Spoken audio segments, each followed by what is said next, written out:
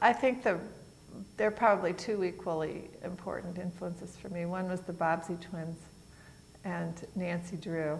I was an avid reader of those books, of series books, when I was a child.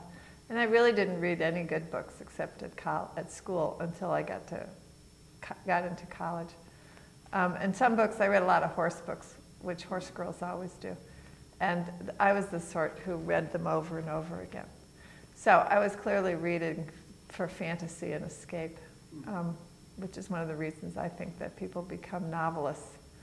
But I also came from quite a talkative, gossipy family. Every so often I meet somebody who doesn't know the name of his grandparents, for example, or doesn't know the name of his great-grandparents. But our family was the sort of family that sat around and rehashed old problems and old adventures over and over and over again. And they were all quite witty. So they loved to tell stories, and they loved to tell stories on one another.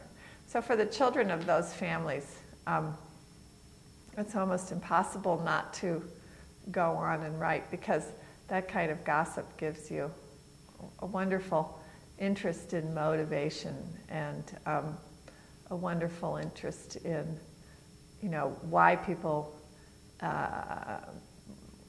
say of themselves that they did one thing, and then behind their backs their relatives maintain that they did this other thing.